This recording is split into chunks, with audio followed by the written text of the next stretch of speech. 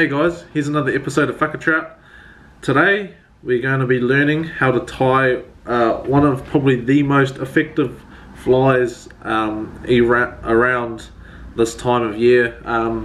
Especially it worked great for me in the spawning seasons of the year. So obviously we're going to be tying a Glo-Bug. Now this Glo-Bug is the easiest Glo-Bug you could tie, but it's so effective. There's no tricky like dots and bits that you have to put, well, a lot of bits that you have to put on. A lot of you expert fly tiers are going to say, what are you doing?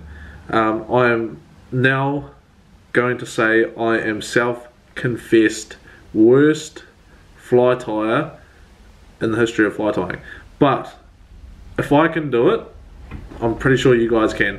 I have just one tip for any fly tier that's trying to tie Glo-Bugs, because it's actually not that easy, but the one tip, and if you can get it wrong, you need to probably not fly tie, but the one tip I'm going to give you guys for tying Glo-Bugs is this: McFly foam. It is honestly the best. I've tried Waspy, I've tried another one, and all my Glo-Bugs have just turned out shite. So McFly foam is the way to go. But anyway, let's get into this. I'm just going to set up a few things, and yeah, we'll try hammer this out, and hopefully you guys can use it. And if you do, make sure you send me a photo if you tie it, and then just show me if you catch a fish on it. Make sure you send me a photo. I might suss a little something out for, you know, whoever does it. But yeah, hope you guys enjoy. Super easy. Now I'll show you how to tie it. Well, I'm just going to sort out a few things. Hold on.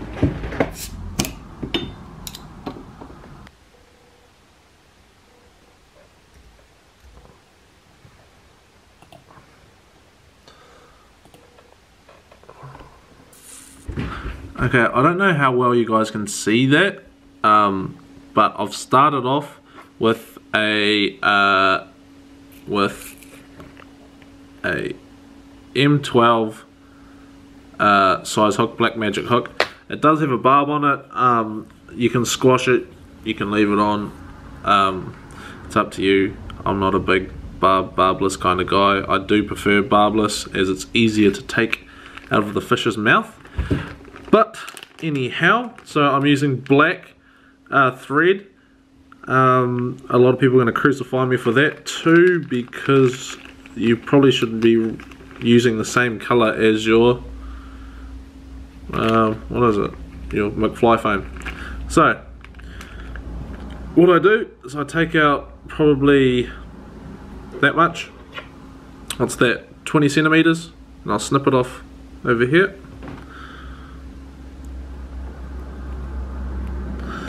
There you go. Wait on. No. Look, I've already forgotten how to tie this fly. Ice dubbing, UV pill. Buy it from Talpo Tackle Rod and Reel or something. I'm pretty sure that's what they're called. I'll leave a link down in the description. It's like $5. And this stuff acts as the sac of the egg, so you don't need to grab a lot. I only grab probably like that much. It's not a lot, and then I just kind of want to make it not as stringy, kind of twist it a little bit, and then we're going to wrap around and kind of just secure it to the hook. Easy peasy Japanese squeezy. Now, the hard part, not really. So, you get your McFly foam, as I say, 20 centimeters or so, place it on the hook, like so. I hope you guys can see this.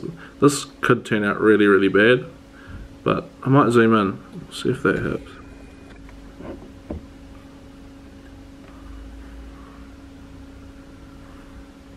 Alright, look at that, right.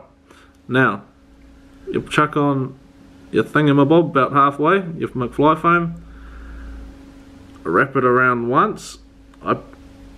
Yep, so that's about good. It's sitting halfway in the hook. Wrap it around twice, wrap it around 3 times.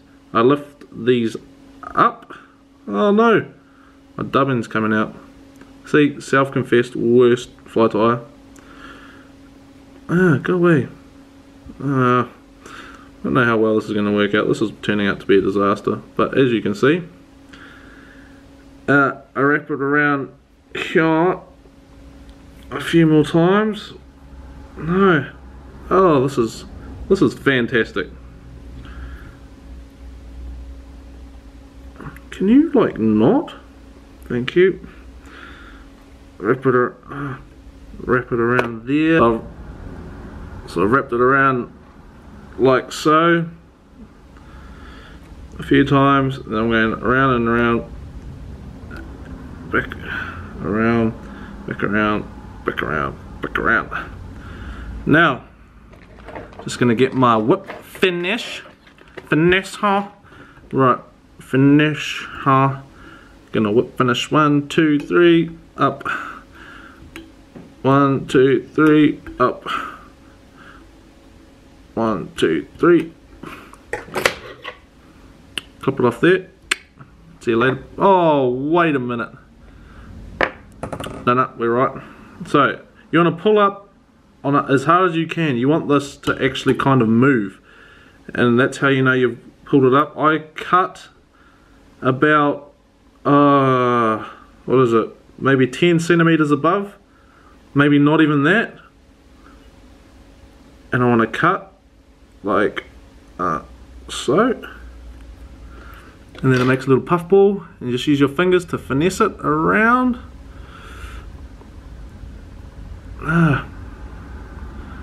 Finesse.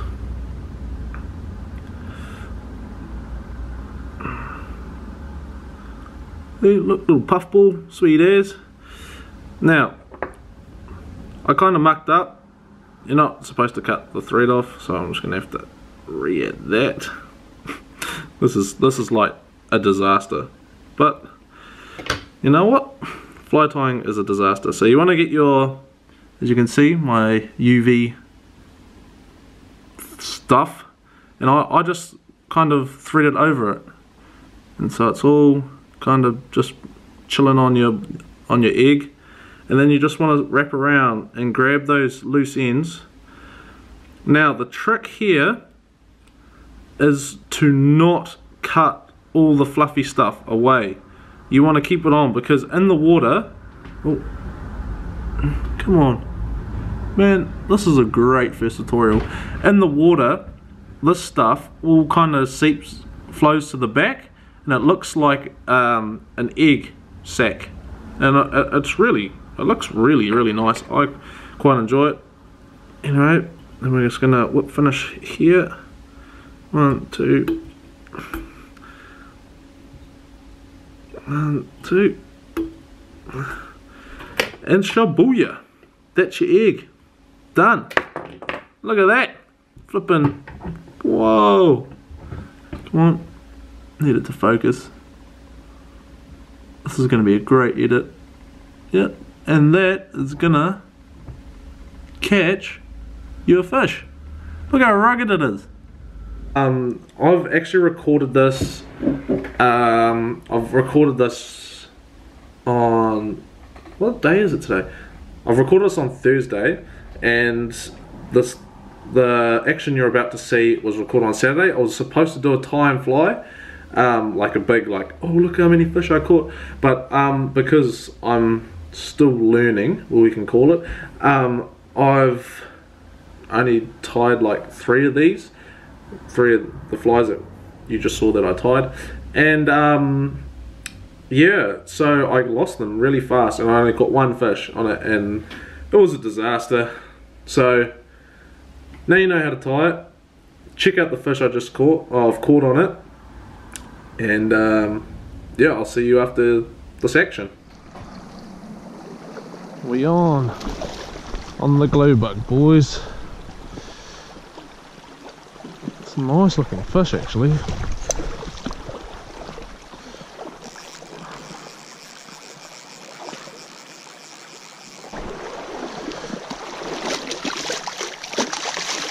you go.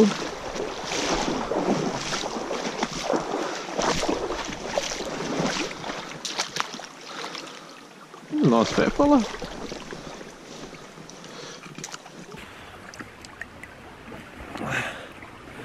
The homemade glowy right in the corner on the front of that mouth there, smoked it.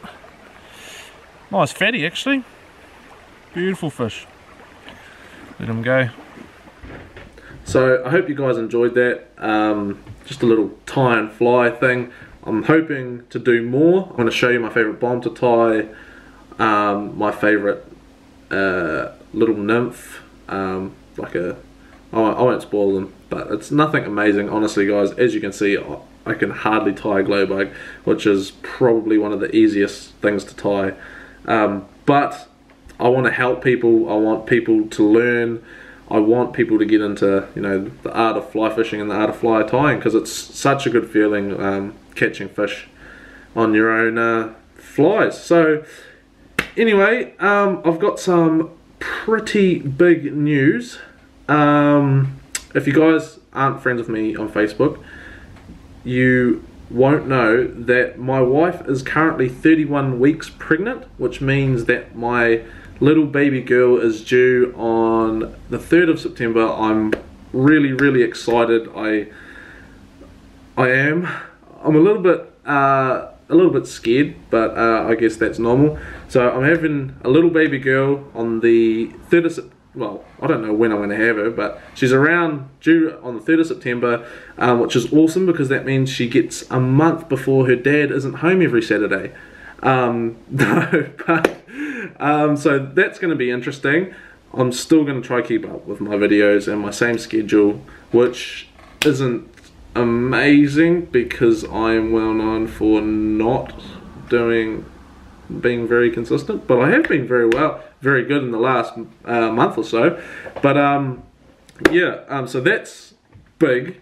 That's my biggest news, and I've got some side big news. I'm going to be teaming up with Roger Productions, as you just saw watching his vids, so he can get some views. Not like he needs them, but if you guys haven't heard of Roger Productions, check him out. He's a crack up. I can't wait to go fishing. We're going to go fishing in some of the Taupo rivers, not this weekend, but next weekend. And yeah, I'm going to be teaming up with him. I'm going to show him how it's done, really. No, no, I'm not. Well, we're gonna be fishing together. Probably make a vid, and I'm actually really excited to meet the dude. He seems like such an awesome guy. Great bloke, makes awesome vids. He's just a real genuine dude, and yeah, as I say, I'm pumped. I'm ready. Let's go, Roger. Let's get out there. Let's slay a few bows and see what we can do. But thank you all for watching, and by the way guys, thank you so much for all your support with the whole other stuff that's going on that I don't really need to mention, but I just want to thank you all for your sweet messages. It just means a lot that you guys are out there supporting me, and I'm going to carry on doing what I'm doing, and I hope you guys are keen to join me along the ride. So that's it for now. I think I've tried to end it several times, but that's it for now. Thank y'all for watching, and yeah, I'll see you on the next episode of Whakachat, which will probably have Roger in it. So yeah, thanks for watching, later.